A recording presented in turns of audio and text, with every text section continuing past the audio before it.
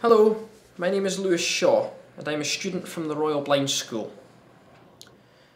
I'm going to be showing you how I managed to operate JAWS Screen Reader using a PC.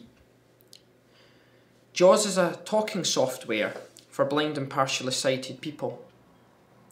JAWS has enabled me to do many things, such as open files on a Windows 10 PC computer.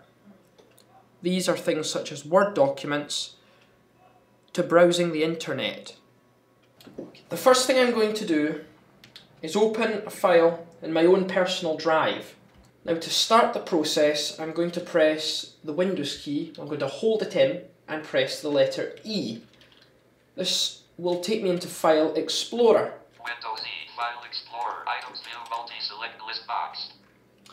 I've just pressed the Control button, which stops the speech, so that I can explain what I'm going to do next. I'm now going to tab around to Tree View. Tab, View, Tab, Toolbar of Tab, Toolbar Tab, Search Box Edit Tab, Tree View, Levels. In Tree View, I'm now going to press T to get to this PC. T, this PC open. Enter. Enter.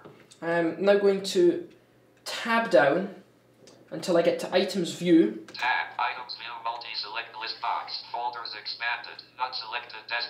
So I've now got a list of drives that I can possibly open. Now the one I'm going to select here by going down is Shawl. Music, Devices and Local Disk Network, look, Shawl left parent bank / enter, Enter. Shawl left parent banks. I'm now going to go into the ICT folder, so I'm going to go down.